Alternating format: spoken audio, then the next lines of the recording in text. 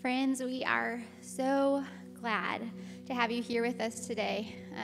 The words that I've been meditating on this week have been that God is still on the throne, and that is a good thing. So I am so pumped to be here with y'all today. We are going to have a great morning. Today marks the second Sunday of Lent, which is a season of preparation and repentance in which we anticipate Good Friday and Easter, which is coming.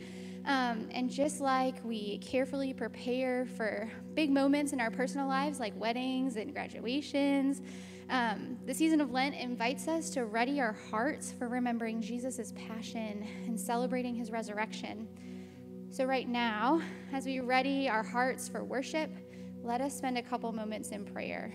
I'd ask that you would ask the Lord to renew and revive your heart for Jesus. Ask Jesus to fan the flame in your heart with a deeper love for Jesus. So let's go to Jesus in prayer. God, you are good. You are faithful to your people. And God, even when we cannot see it, you are working all things together for our good and for your glory. God, we love you. We are so grateful to be here with you. God, renew our hearts. Bring up in us a new spirit. God, make it new. You can do it.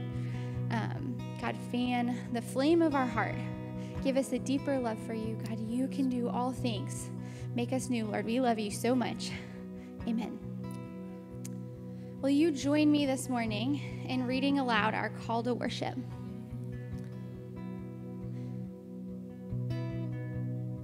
In 1 second. Come, everyone who is thirsty, come to the water. And you without silver, come buy and eat. Come buy wine and milk without silver and without cost. Why do you spend silver on what is not food, and your wages on what does not satisfy? Listen carefully to me and eat what is good, and you will enjoy the choicest of foods. Pay attention and come to me. Listen so that you will live. I will make an everlasting covenant with you, my steadfast, sure love for David. Now let us go to the Father through the Son, by the Spirit, as we sing. Would you stand with us as we sing? And just as a posture this morning, would you open your hands, open your hearts to all that God has for us this morning. We come, Lord, expectant to see you, to experience you, Lord, to know you. We come to love you, God, and to remember your faithfulness through the ages, God. You are so faithful. You are so good. Would you be our strength? Would you be our shield this morning? Would you come, Holy Spirit, revive our hearts? We need you, Lord Jesus. We need you. Yes, God.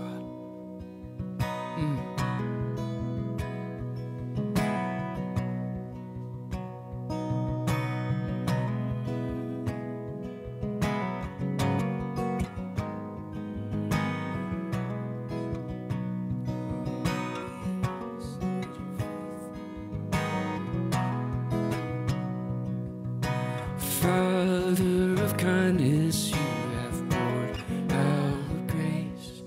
You brought me out of darkness, you have filled me with peace. Giver of mercy, you're my hope in time of need. Lord, I can't help but sing faithful. Yes, he is. Faithful forever you will be. Faithful you are. Yes, you are. All your promises are yes and amen. All your promises are yes and amen. Oh Lord, you're faithful, God. You are faithful. Lift a song of praise. Oh, you're faithful, Lord. You're faithful. Thank you, Lord. Beautiful Savior.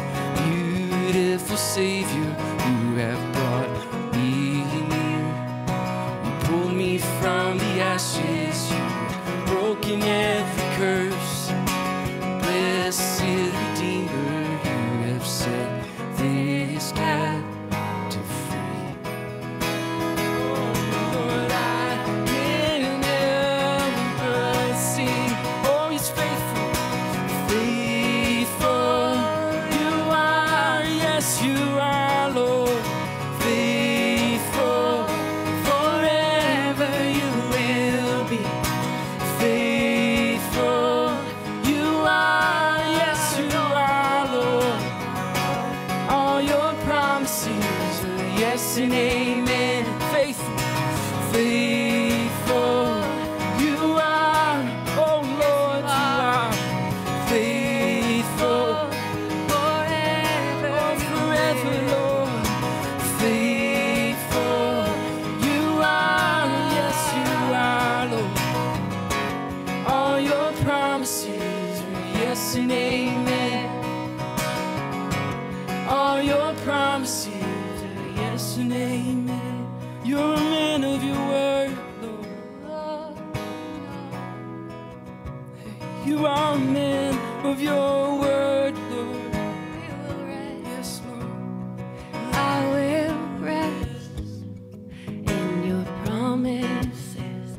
My confidence My confidence is your faithfulness. Oh, He's faithful. I will rest I will rest. in your promises.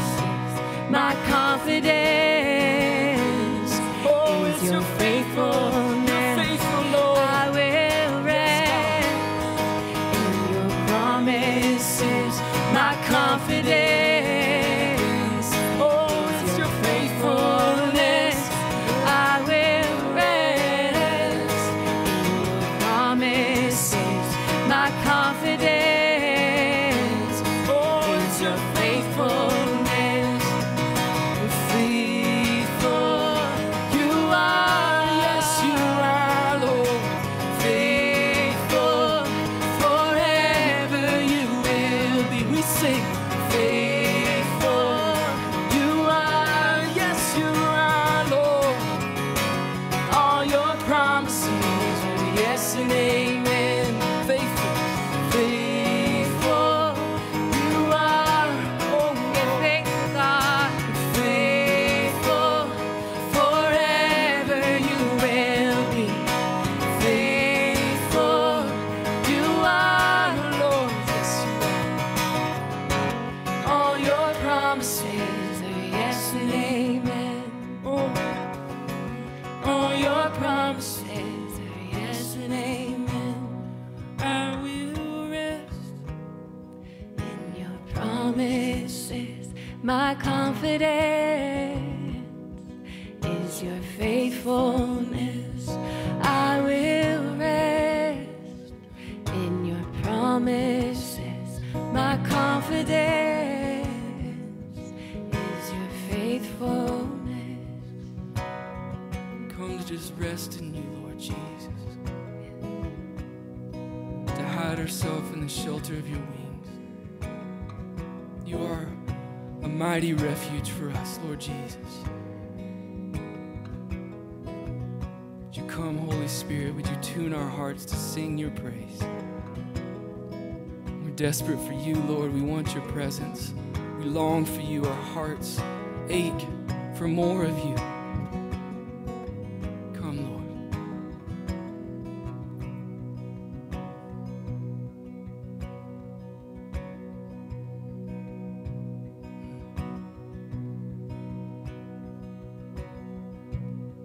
There's nothing worth more that will ever come close. Nothing can compare. You're our living hope. Yes, He is. Your presence, Lord. Taste it and see. I've tasted and seen of the sweetest of loves, where my heart becomes free and my shame is undone. Where is that? Your presence, Lord. Come, Holy Spirit. Sing, Holy Holy Spirit.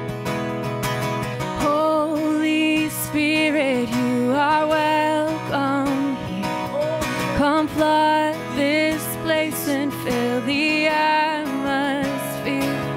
Your glory, God, is what our hearts long for, to be overcome by your presence, Lord.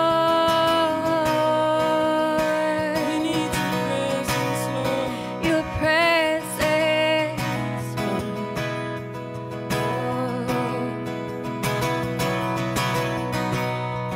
There's nothing worth more that will ever come close. Nothing can compare. You're our living hope. Your presence, oh, we've tasted. I've tasted and seen of the sweetest of loves, where my heart becomes free and my shame is undone. Hallelujah. In your presence, Lord, we sing you. Holy Spirit, you are welcome. We welcome you, Lord. Come flood this place and fill the atmosphere. Your glory, God, is what our hearts long for, to be overcome by your presence. Holy Spirit, you are welcome. Come flood this place and fill the atmosphere. Your glory, God, is what our hearts long for, to be overcome by your presence, Lord.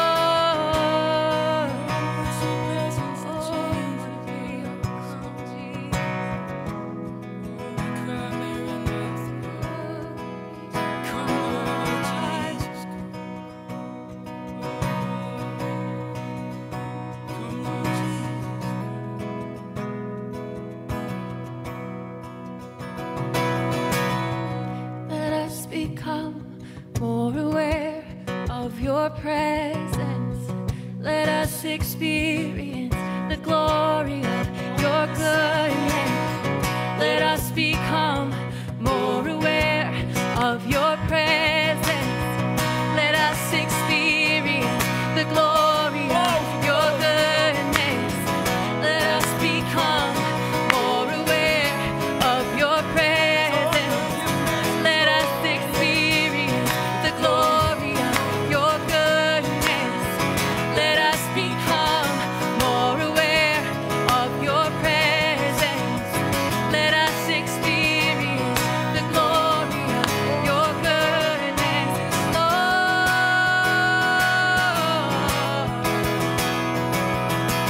Holy Spirit, you are welcome here. Come flood this place and fill the atmosphere. Your glory, God, is what our hearts long for, to be overcome by your presence, Lord. Your presence,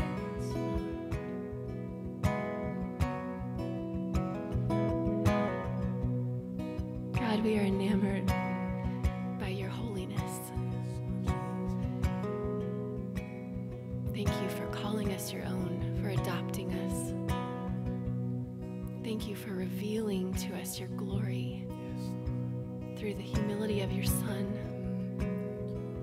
by the working of your Spirit, for letting us see in your word how magnificent you are, how glorious in splendor. God, we want nothing more than to see you, than to know you. Would you turn our hearts to gaze upon your beauty? Thank you that that is our eternity with you. That is our hope. We praise you, God.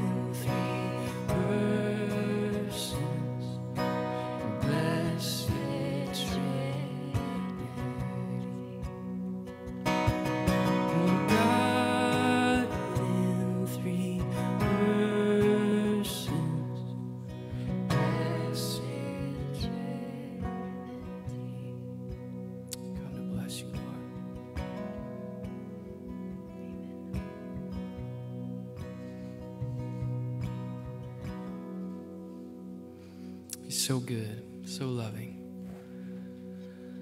So every week we come set aside time just to reflect on his goodness, to reflect on his faithfulness, and to allow his kindness to draw us to a place of repentance. And so we are a forgetful people. We forget basic things every single week. And yet we often forget, too, just the greatness of our God and our need for a Savior. And so to realign our telos, the true north of who Jesus is to us, and to remember our place in God's eternal family, we come to recount these truths, to confess our sin, to remember that he is faithful and just to forgive us of all unrighteousness. There's nothing that we can do to earn more of his love. There's nothing we can do to outrun his love, that it is all-encompassing, never-ending, never giving up. So that is why we sing. That's why we recount these truths every single week. I invite you now just to pray with me as you read this as a corporate prayer of confession. Let's read this together. Lord, we have denied you by refusing to know you. We have betrayed you by keeping our distance. We have mocked you by pretending we are not yours. Lord, we are lost. Let your forgiveness find us. Welcome us into your strong, forgiving arms, and let us feel reconciled again. Amen. Would you spend just a moment just in private confession of the Lord? Would you think back on this last week and just take to him everything that it may be a burden to you, your sin, your shortcoming, your failure. Just lay it at his feet this morning.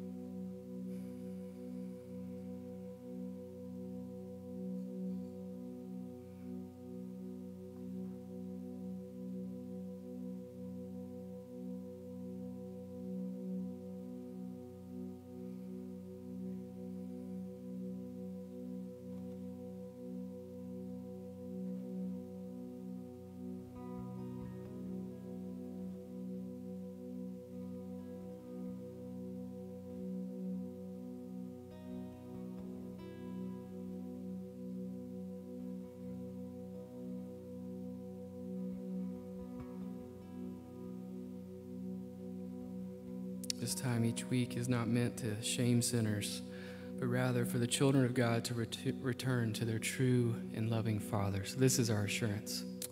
But you are a chosen race, a royal priesthood, a holy nation, a people for his own possession. We belong to him, that you may proclaim the excellencies of him who called you out of darkness into his marvelous light.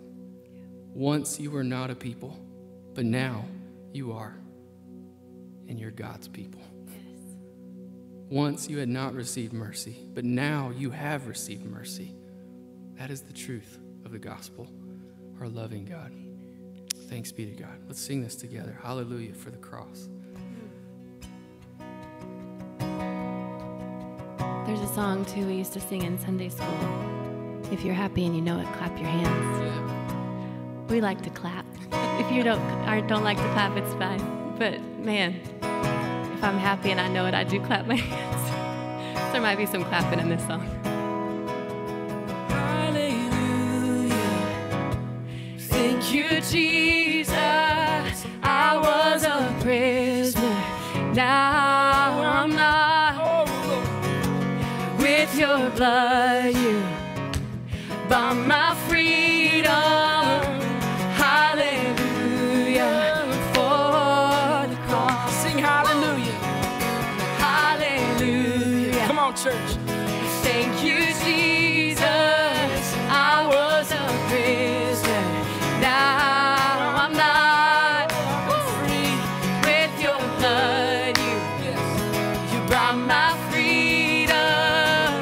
Hallelujah for the cross. Yes, Lord. Amen. I would be hopeless without your goodness.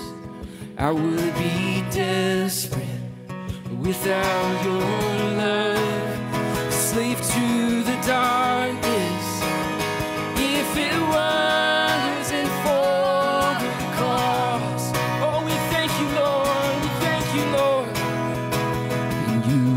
won me with your kindness and chased me down when I was lost. Oh, where would I be if it wasn't for the cross?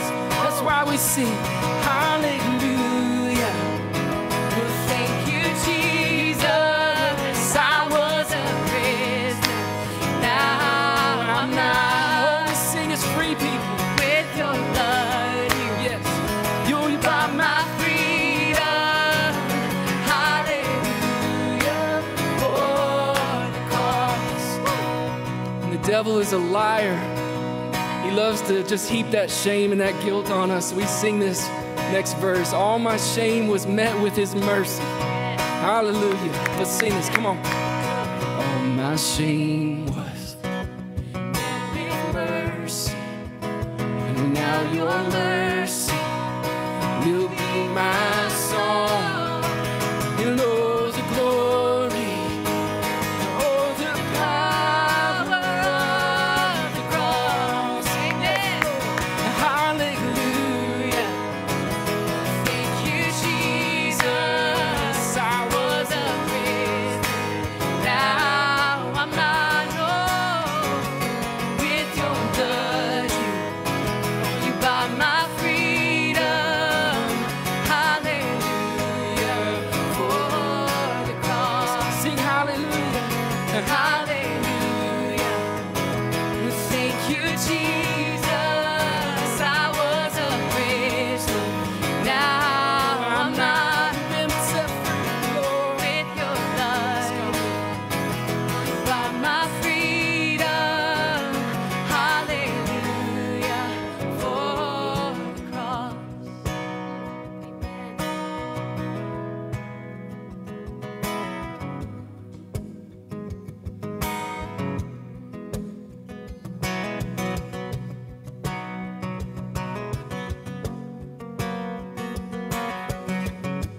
By your stripes I'm healed, by your death I live. Power of sin is overcome.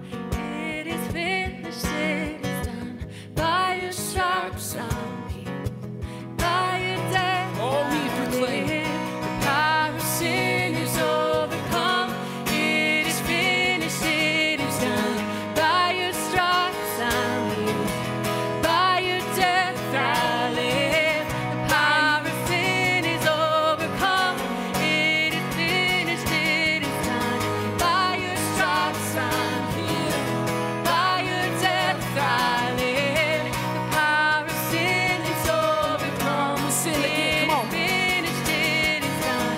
By your stripes I'm healed, by your death I live. The power of sin is overcome. It is finished, it is done. By your stripes I'm healed, by your death I live. Power of sin is overcome. It is finished. Hallelujah. Well, thank you, Jesus. I was a prisoner, now I'm not. No, I'm not. With your blood, you bought my freedom. Hallelujah for the cross. One more time we sing the hallelujah. Thank you, Jesus. I was a prisoner, now I'm not. With your blood, you bought my freedom. Hallelujah for the cross. Yes, Lord. We praise you, God. Praise you, Lord. Yes, Lord.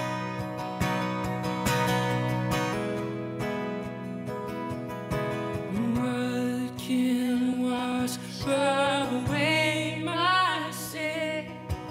Nothing but the blood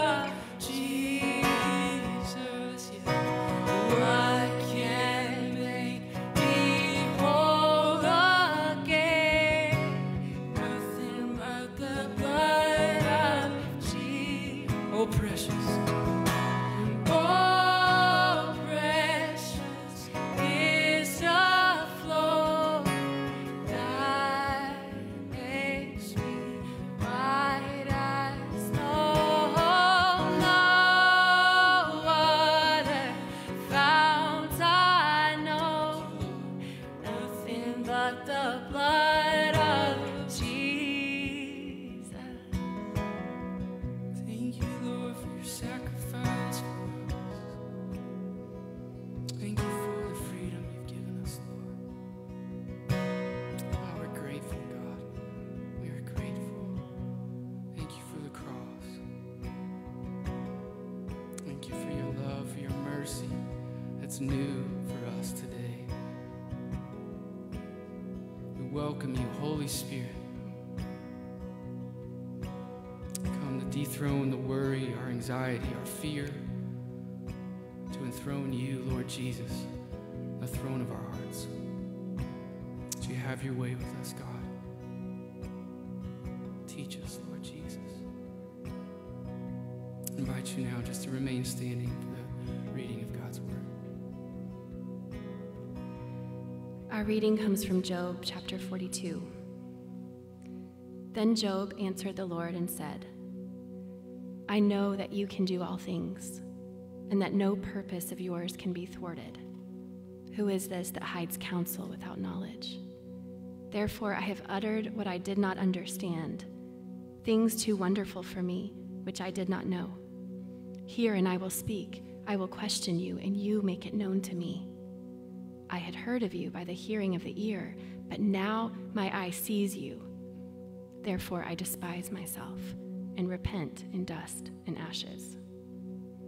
After the Lord had spoken these words to Job, the Lord said to Eliphaz the Temanite, My anger burns against you and against your two friends, for you have not spoken of me what is right, as my servant Job has. Now therefore take 7 bulls and 7 rams and go to my servant Job, and offer up a burnt offering for yourselves. And my servant Job shall pray for you, for I will accept his prayer, not to deal with you according to your folly. For you have not spoken of me what is right, as my servant Job has. So Eliphaz the Temanite and Bildad the Shuhite and Zophar the Naamathite went and did what the Lord had told them, and the Lord accepted Job's prayer. And the Lord restored the fortunes of Job when he had prayed for his friends. And the Lord gave Job twice as much as he had before. Then came to him all his brothers and sisters, and all who had known him before, and ate bread with him in his house. And they showed him sympathy, and comforted him for all the evil that the Lord had brought upon him. And each of them gave him a piece of money and a ring of gold.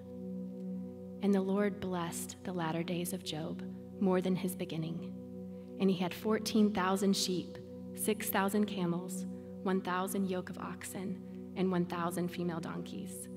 He had also 7 sons and 3 daughters. And he called the name of the first daughter Jemimah, and the name of the second Keziah, and the name of the third Karen-Happuch. And in all the land there were no women so beautiful as Job's daughters. And their father gave them an inheritance among their brothers. And after this Job lived 140 years, and saw his sons and his sons' sons 4 generations. And Job died an old man and full of days. This is the word of the Lord. Thanks be to God.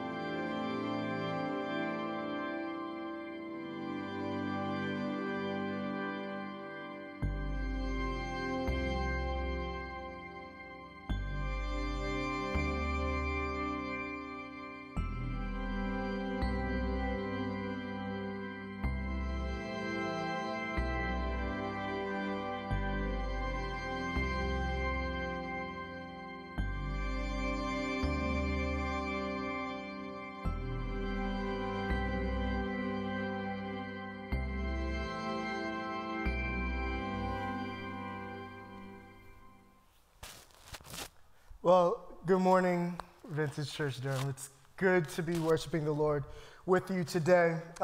If you're new to Vintage, or if you haven't been a part of Vintage Church for a while, you've probably still heard this week in and week out. Vintage Church is a place for doubters and seekers and followers of Jesus to learn to worship Jesus together. What I love about that truth is that we don't say Vintage is a place where sinners and saints can come together and learn how to be saints together, right? Because we recognize that no matter where you are in this journey, right, there's something that God is doing in you. The gospel is this invitation to see that work of God. And so week in and week out, we preach Jesus. It's all about Jesus. And I'm really excited this week because, as you can tell by the reading, we don't have to start in the dumps and we'll get there. Don't worry. It's Job. We're going to be true to the whole narrative, right? But we get to come in with joy. And, I hadn't considered this through the week, but then when Crystal was reading to us, I heard this and I thought about the privilege that I have to share the word of God with you, because week in and week out, I feel like Job, uttering what he didn't understand and things that are too wonderful for me. I get to tell you things that are beyond me and too wonderful even for words, and I get to wrestle with words to just proclaim how good Jesus is, how worthy of trust and how worthy of our lives and how worthy of following him Jesus is. And that's what we do. But I do that as a broken, sinful person.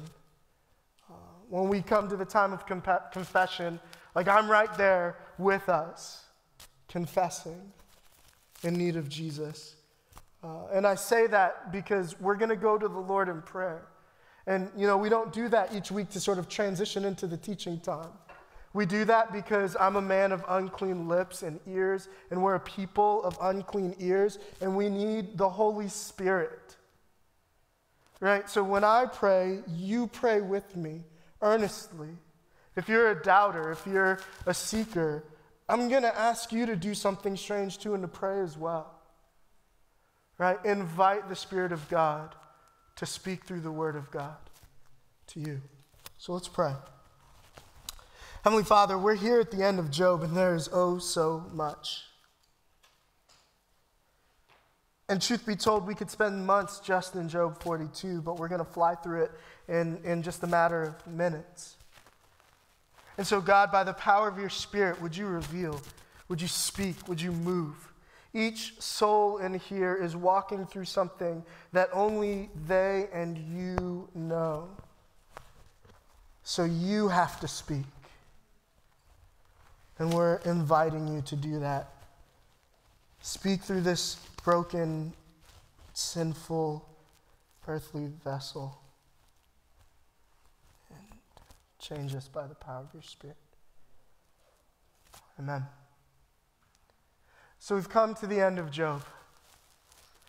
The truth is, we're in week 8 of Walking Wounded. We're finishing Job, but all of life is learning to walk wounded. Even when you're in places where you feel strong and where you feel like I don't need to limp anymore. In fact, I feel a good sprint coming on.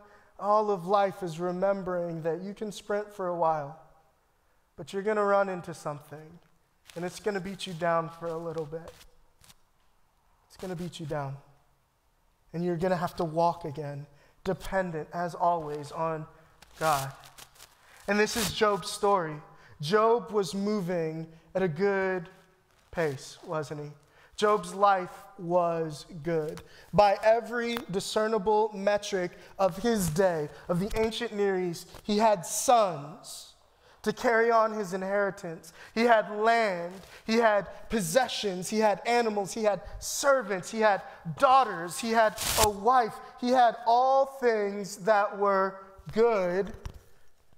All things that were good for people in that day. Is that better? All right, well, y'all can hear me. I'm loud enough for the room, so live stream, register next week. No, do what's comfortable. We understand this time. Sorry. But yeah, Job had everything that he needed, that he could want, that a man could desire in his day. And everyone even saw the righteousness of Job.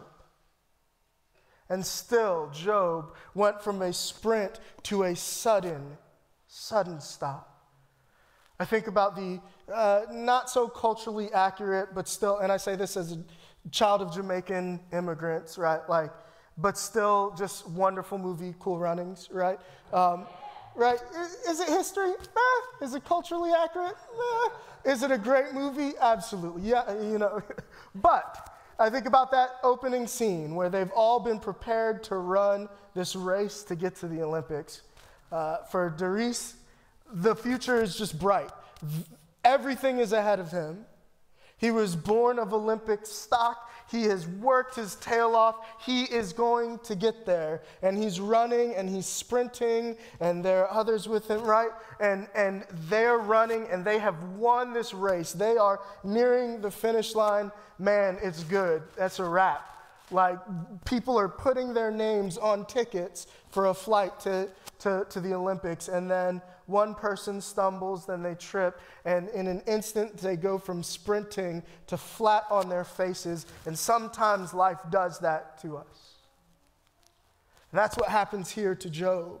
1 second, 1 moment, he has everything, and then the next 4 moments, he finds he doesn't have livestock. He finds he doesn't have servants. He finds his sons and their wives and their families are dead. He finds that his children now all have died. Another moment, he finds that his body is now covered with boils and he can barely move. Job goes from sprinting to flat on his face, and he looks around and how could this happen? And the whole book is wrestling with how could this happen?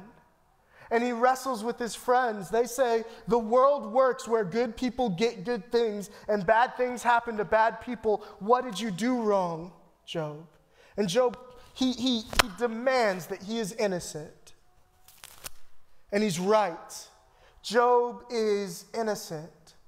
And it can't explain his pain and his suffering. And then God himself comes and speaks to Job.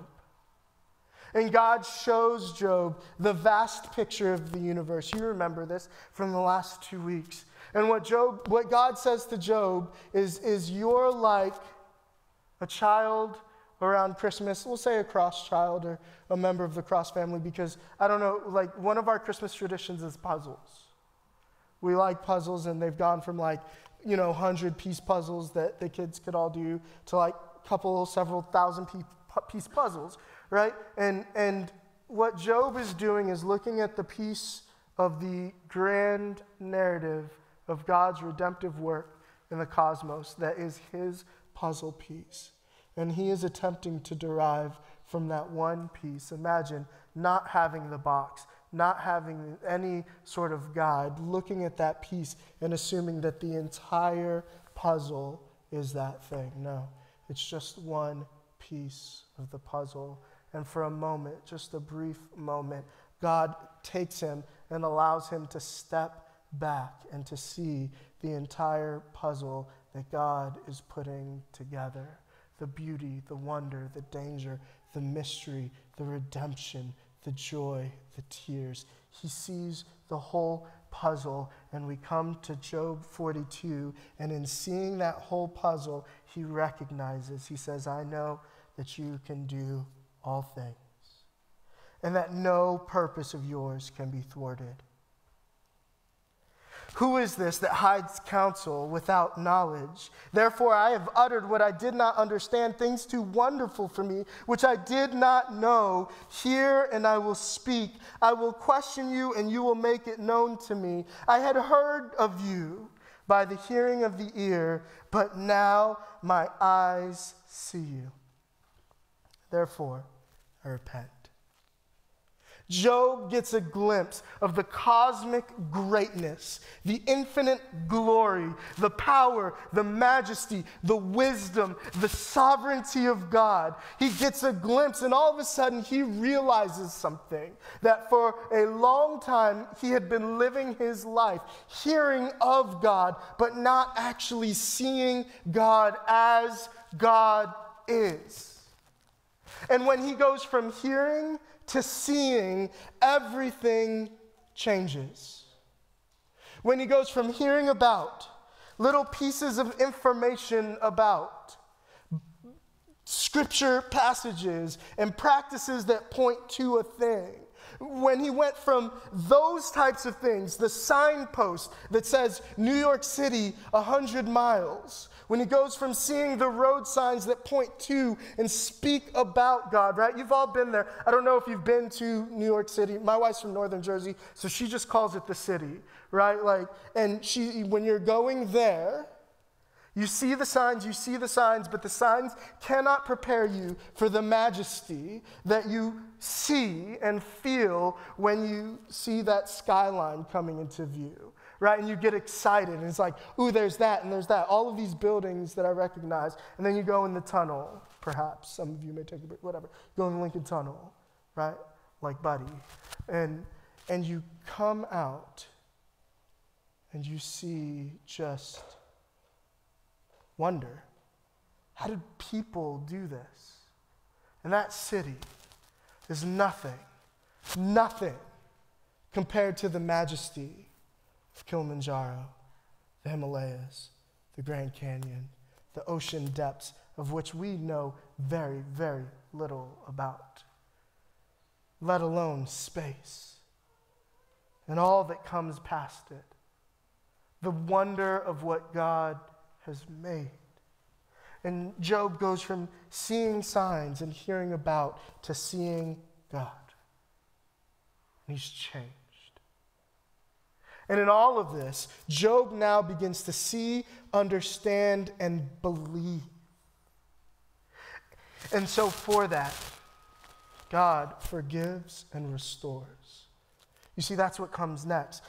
The Lord has spoken these words to Job, or after the Lord had spoken these words to Job, the Lord then turns to Eliphaz the Temanite, and he says, "My anger burns against you and your two friends, for you have not spoken of me what is right, as my servant Job did." So now God is acknowledging that in all of this mess, in all that Job gets wrong, he ultimately gets it right. I think that's remarkable, that there is a way in which our posture can be theologically accurate, but get it wrong. And there's a way that our posture can be theologically just off, be shaped by the Lord, have a posture of humility, and can have spoken truly about who God is. I mean, that's remarkable. Job had got so much wrong, and yet God says, ultimately, in the end, he bowed down to glory and said, "Do and be who you are." And he gets it right. And then he says, "Now therefore go take 7 bulls and 7 rams and go to my servant Job and offer up a burnt offering for yourselves, and my servant Job will pray for you." So now we get this interesting story and this interesting turn of events where Job's friends had come to Job because Job was the one in need. Job was the one who was weak. Job was the one who was suffering. But the faithfulness of Job in suffering became stronger than the strength and the wisdom of the friends who were whole, who hadn't lost, because his suffering had led him to the feet of God. And now the ones who hadn't lost anything are in need from the one who had lost everything. This is one of those divine reversals that you just see all the time in Scripture that is so remarkable. The one who is weak is the source of strength for the one who thought they were strong. And here in Job's life and in this story, Job now has to pray for the friends. God says, "I'll hear Job's prayer and I'll forgive you." And so Eliphaz, the Temanite, Bildad, the Shuhite, Zophar, the Naamathite, all of these names, y'all, they all received the blessing of God because of the broken servant of God, Job. And not only that, God restores all of Job's fortune. He gives Job more than what he had before. More land, more sheep, more livestock, sons and daughters. He brings restoration. And this is the story of Job. But this is the story of what God is doing in all the cosmos. This is the gospel. I love it. Job, written thousands of years, told, transmitted orally thousands of years before Jesus, gives us foretaste. This is wisdom literature, and it gives us the wisdom of the gospel work, the redemptive work of God. We've gone through Job's story. Now we're going to go backwards and look at the story of the universe. We're going to start in the end, because that's where we leave off. Job has had everything restored. Right? Job has received all of these things. It says, and the Lord blessed Job's latter days more than the beginning. He had 14,000 sheep, 6,000 camel, 1,000 yoke of oxen, 1,000 female donkeys. He also had 7 sons and 3 daughters. And he called the name of the daughters Jemimah, Keziah, Karen, Hapuk. And in the land that there were no women as beautiful as Job's daughters, and their father gave them an inheritance among their brothers. And then Job lives a long and happy life. Listen, this ends with a feast and rejoicing, and Job getting sons and daughters. Now, if we're looking at Job as a person, as a human, and we think about our lives, there is no amount of blessing that could replace the loss that Job has received. And so in some sense, we have to understand that, 7 new sons and 3 new daughters can't replace the old sons and daughters that Job had, the ones that Job lost. You see, and even in Job's story, what we get is this replacing. But the gospel is even better than that. Right? Here, Job gets all new things. But Revelation 21, Jesus tells us that he is making all things new. Jesus is taking what is broken and dead, dying, and he's bringing life. He's resurrecting. He's making whole. He's renewing. This isn't consolation prize and new things. This is Jesus making right all that was wrong, the brokenness that you've experienced. The hurt and the pain of the world does not have the final word. No, God's redemptive love does.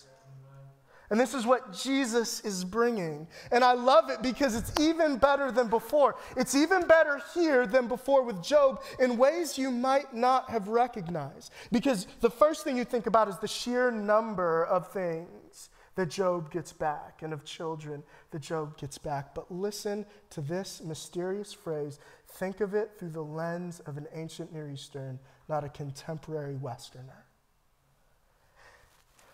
And in the land there were no women so beautiful as Job's daughters, and their father Job gave them, who?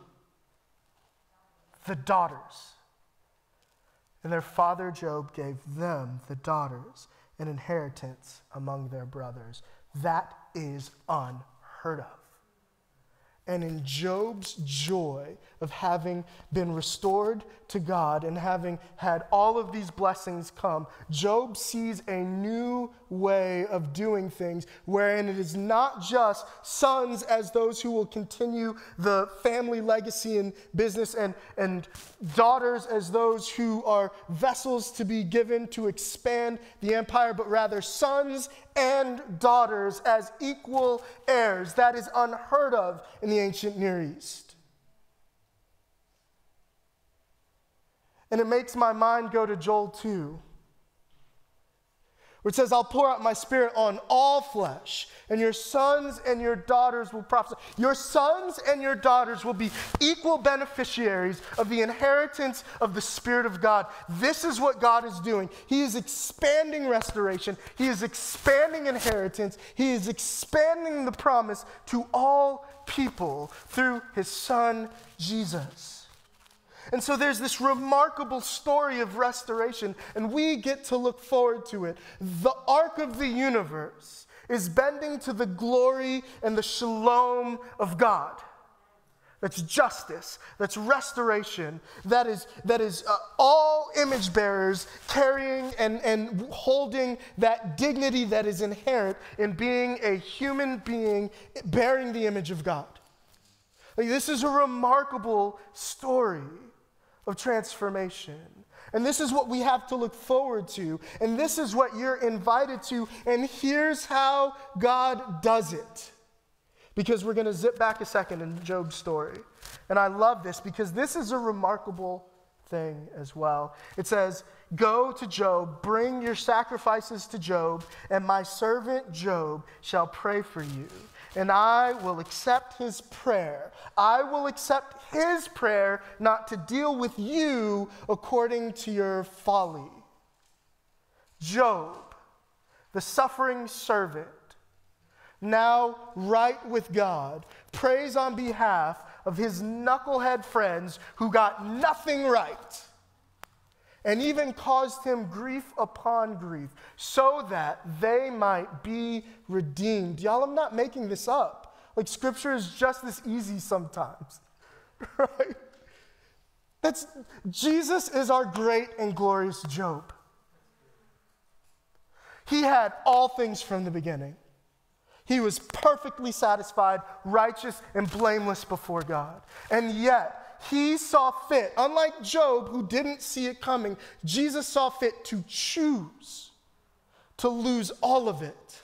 Jesus saw fit to suffer, to feel abandonment, to feel, right? Like, we don't really, I think, dive deep into, with our modern understanding of what's happening in the garden before Jesus goes to the cross. But he's sweating blood. He can't sleep. He just wants someone to be present with him. There's anxiety rising in him. If we were to describe that, you might say Jesus had a panic attack.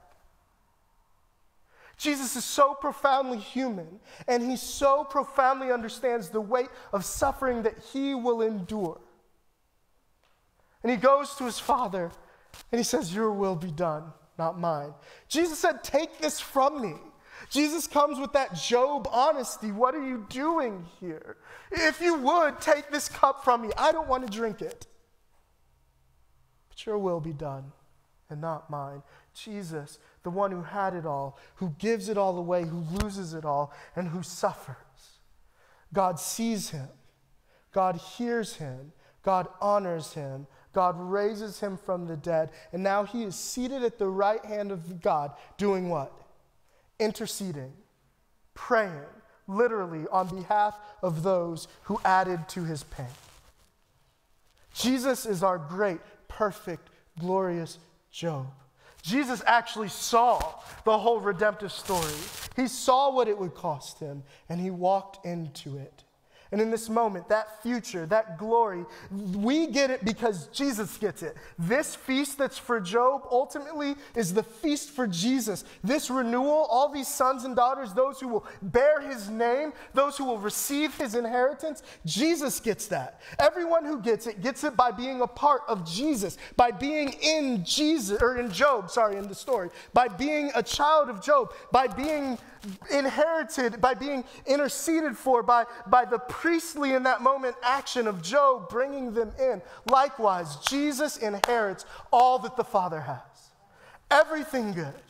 And you and I are invited to be heirs, co-heirs together. Men, women, messed up theology, somehow got most of it right all the time. I think about like The Good Place. Like, actually, he got like 86%. We don't know how he did it, right? Like, all of these things, all of us are invited together, and Jesus intercedes on our behalf. We come with all of the raggedy gifts that we have, bringing everything we have repentant, acknowledging we're wrong. We say, here, Jesus, take this. God, take this. And Jesus turns to the Father and says, they're with me. Accept it. And God accepts Job's friends because of Job's prayer. And even more so, you have been accepted, forgiven, redeemed, adopted by God because of the prayer and the faithful work of King Jesus. Job gives us the gospel because the redemptive work of God has been the same from the beginning. I will redeem for myself a people, and I will do it through my suffering servant. So how do we get that? How is it that we're found in Jesus? Well, let's go back just a little bit further, because this is the invitation. And listen, some of you are I'm getting ahead of myself because this is just, y'all, come on, listen. Verse 5. I had heard of you, but now I have seen you. I had heard of you, but now I have seen you. In John chapter 1, this is where we're going to end. Right? You wouldn't think Job to John, but here we are. In John chapter 1, Jesus is going out. And he goes, and as he's walking, he calls his first disciples, right? Andrew, Simon Peter's brother, all of these folks. And he brought them, and Jesus looked at him, verse 42, he said, you are Simon, the son of John, you shall be called Cephas, which means Peter. So Jesus comes. Then the next day, Jesus decided to go to Galilee. He found Philip and said to him, follow me. And this is John chapter 1, verse 43, if you want to follow along. And now verse 44. Now Philip was from Bethsaida, the city of Andrew and Peter. Philip found Nathanael and said, we have found him of whom Moses in the law and also the prophets wrote. We found the one we've been looking for, Jesus of Nazareth, the son of Joseph. Nathanael said, can anything good come out of Nazareth? Philip said to him, come and see. Hear that invitation. Come and see. Listen, so often when you come to church or when we invite people into this thing that we're talking about, like this faith, the way, we often say, come and reason. Come and listen. Come and see. What is it that Nathanael sees? As Jesus is approaching, coming towards him, he says, behold, an Israelite indeed, in whom there is no deceit. And Nathanael said to him, how do you know me? And Jesus answered him, before Philip called you, when you were under the fig tree, I saw you. And Nathanael answered, Rabbi, you are the Son of God, the King of Israel. Okay, so let's think about this for a second.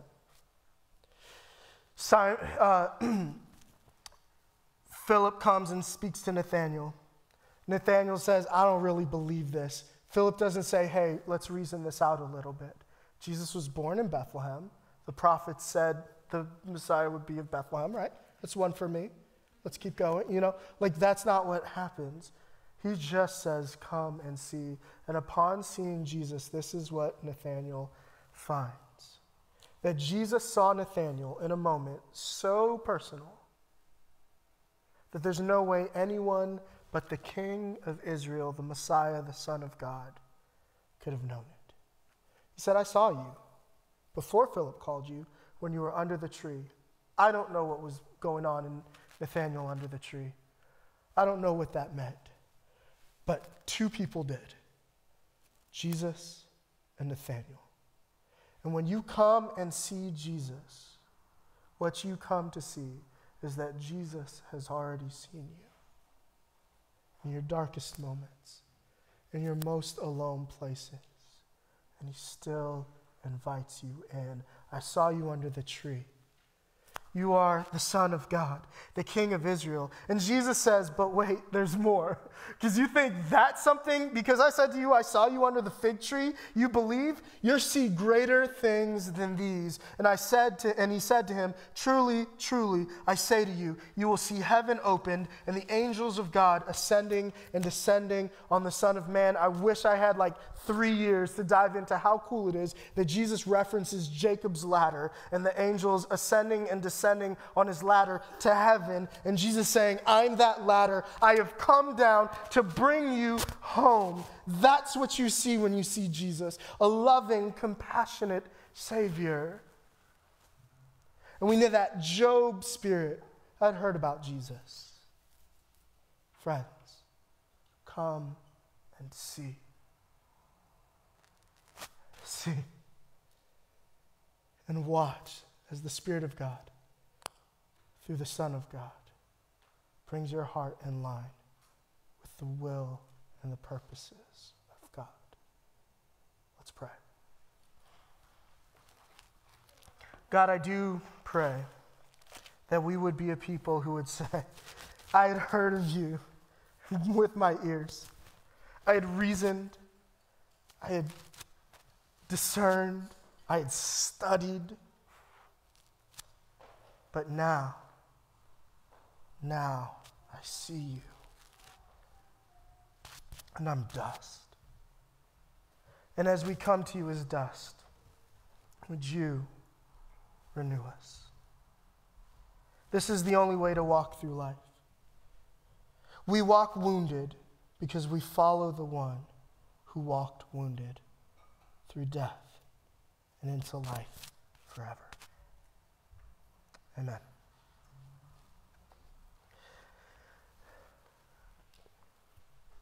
The end of all of this is a feast,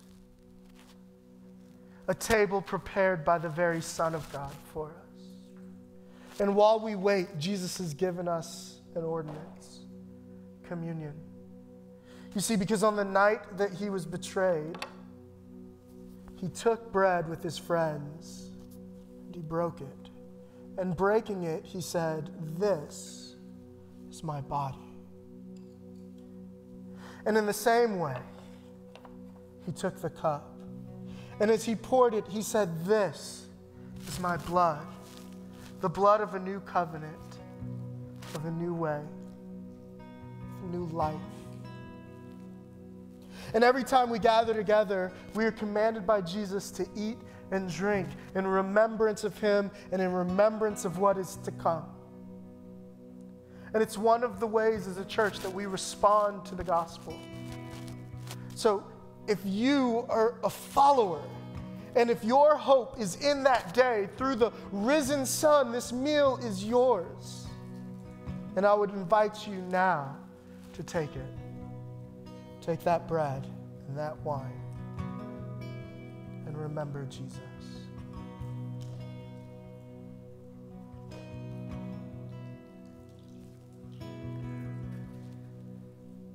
Another way that we respond to the gospel is through prayer. When you see that we are but a puzzle piece in this infinite puzzle that God himself is orchestrating and putting together, you realize how desperately in need of him you are, and that response is prayer. We're a family. We pray for each other. So if you need prayer, let us know. You can do that on our prayer wall. You can fill out a card. You can just email us. We want to be praying for you, and we invite and ask you to pray for one another. Brothers and sisters, our family members are hurting. And we need to be lifting each other to the throne of grace in prayer. We also respond through generosity. We give because God has given us so much in Christ Jesus. If you'd like to give to the mission of Vintage Church And Vintage Church is one church that meets in 4 congregations. In Durham, we contextualize into this part of the triangle, into this city, into Durham. And if you want to give to that, you can. There's a box in the back. You can give online. You can text 77977 and text Vintage to that and get instructions. Lastly, we respond in worship. One day our hearts are going to see the fullness of what Jesus has done for us, and the only response that will make any sense to us is to spend the rest of eternity worshiping him. And we get to do that even just a little bit now. So let's stand, let's posture our hearts towards the heaven, towards the one who redeemed, is redeeming, and will ultimately redeem and renew all things, Jesus Christ. Let's worship.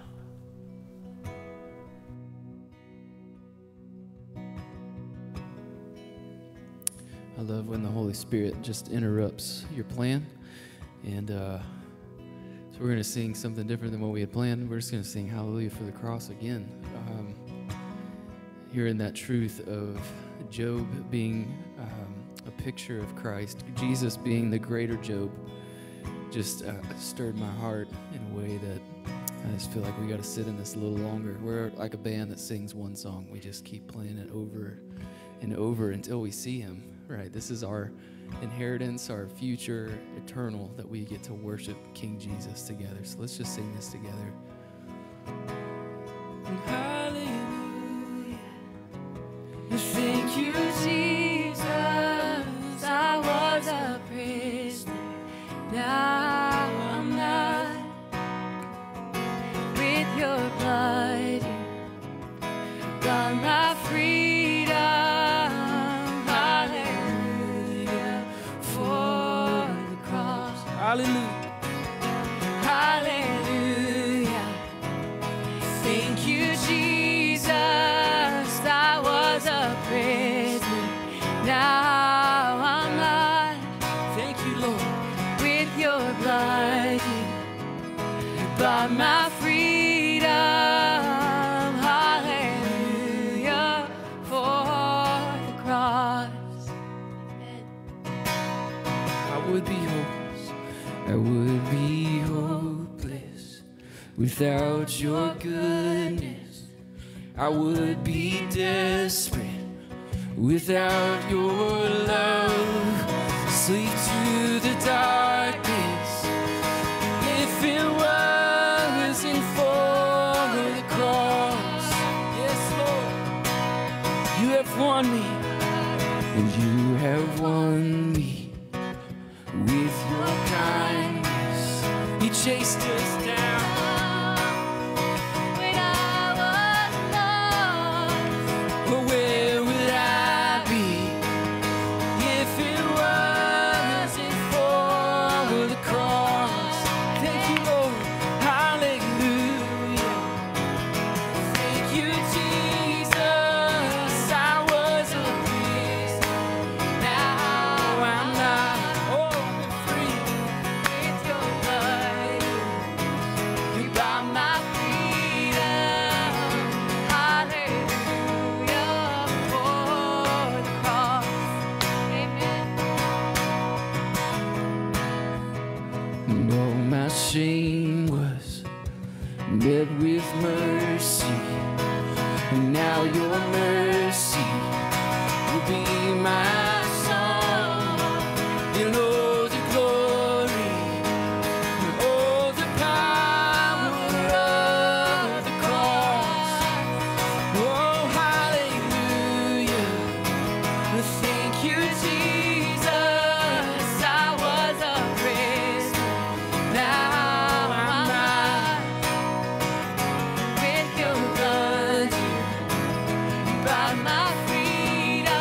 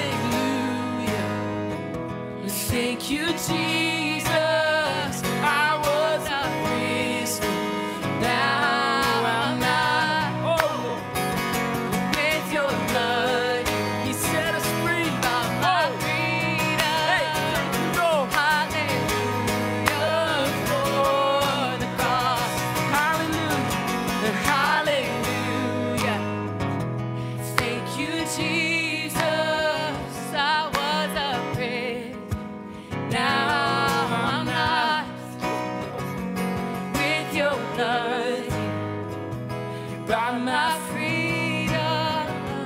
Hallelujah for the cross. Thank you, Lord.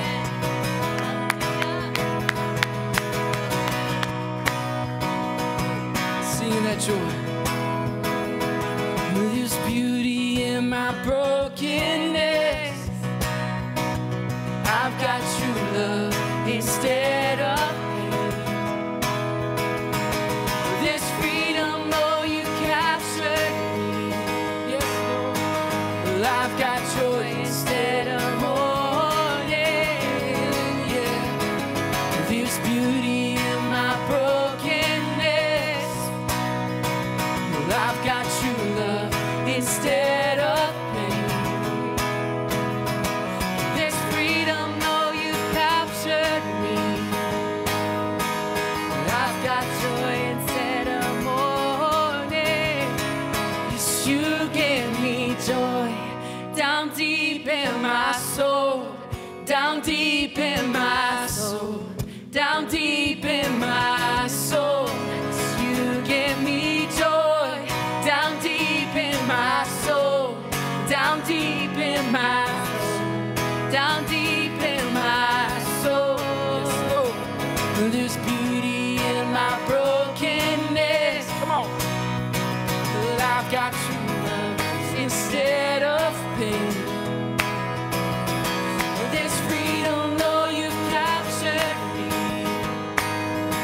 Well, I've got joy instead of mourning. You give me, yes, you give me joy down deep in my soul, down deep in my soul, down deep in my soul. Yes, you give me joy down deep in my soul, down deep in my soul, down deep in my soul. Yes, you give me joy down deep in my soul, down deep in my soul, down deep in my soul. Yes, you give me joy down deep in my soul, down deep in my soul, down deep in my soul. We get to sing of that freedom. There's nothing like it. Freedom in Jesus. We're free from approval of man, free of fear. We're free of worrying about what's next because He gave us today. And we get to sing about that today.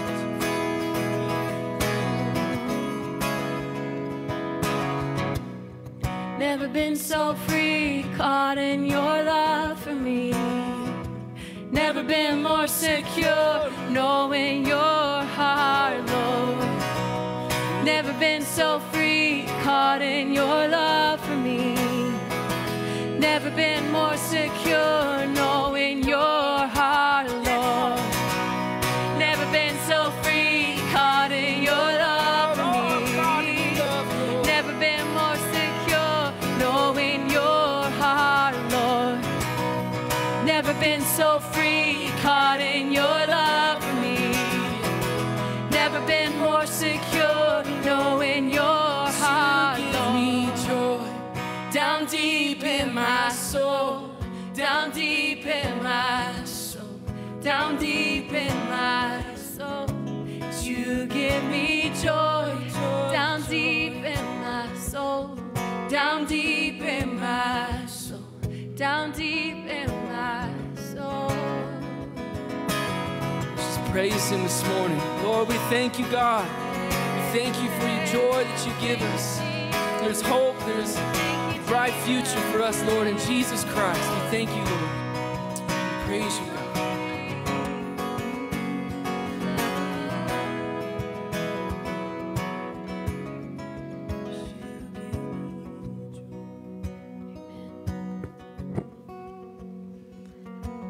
Guys, we have a Redeemer who lives. Amen. Amen. Hurt and pain do not have the final word. The love of God has the final word over today and over your life. We get to say, like Job in verse 2, I know that you can do all things. No purpose of yours can be thwarted. Yes, it was a good Sunday for a little victory. I know that's true for me. We are so thankful that you are here. People of God, let us claim the freedom of Christ. Let us claim the freedom that Christ gives us by his sacrifice on the cross. May he enable us to serve Durham together in faith, hope, and love. Now may the God of peace himself sanctify you completely, and may your whole spirit, body, and soul be kept blameless at the coming of our Lord Jesus Christ. Go in peace.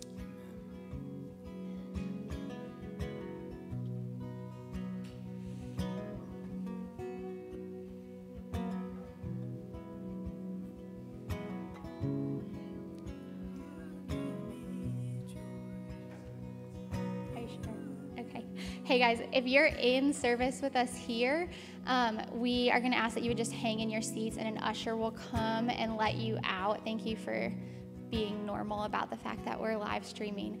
So go ahead and take a seat and someone will come and let you out. And then we would just ask that we would love for you to hang out and get to know people here in church. But if you could do it outside, it's going to be 70 today. So my buffalo heart is feeling good. So you could just head outside and hang out there. That would be great. It's good.